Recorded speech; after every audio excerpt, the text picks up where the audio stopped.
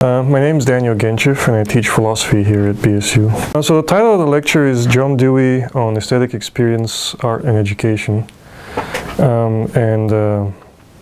Basically what the lecture does is it takes those three topics that John Dewey addresses, and I wanted to show how his remarks on aesthetic experience, which are part of his theory of philosophy of art, apply further. Not only do they apply to the topic of philosophy of art, and not only do they apply to the field of philosophy, but there's some valuable insights there for both educators and students in regards to making the most out of education. The most important thing that every human wants, even if we don't know that we want it, is a meaningful life.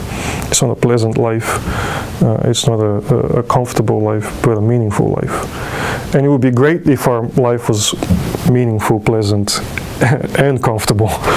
But we don't get all three, and ultimately the most important thing is to be a meaningful life. And to have a meaningful life, we have to look at all of our actions, all of our experiences in the context of a larger whole.